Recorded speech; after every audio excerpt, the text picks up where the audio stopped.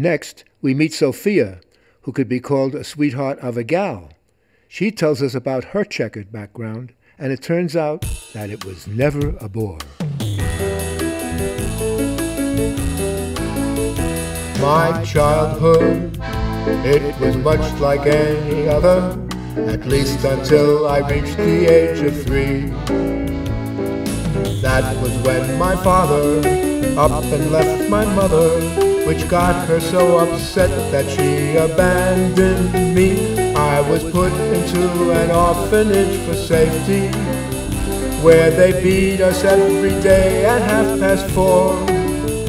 It was torture, it was pain there, and they warped my little brain there, but it never, no, it never was a bore.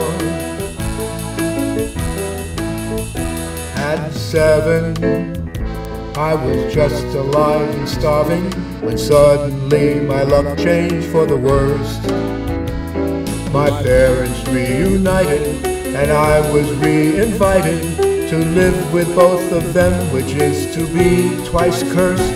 Now and then my dear papa was sent to prison, so mama had uncles calling by the score.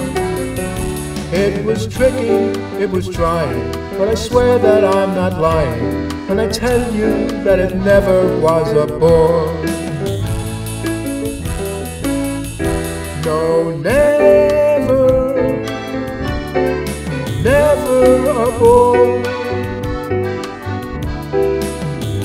but always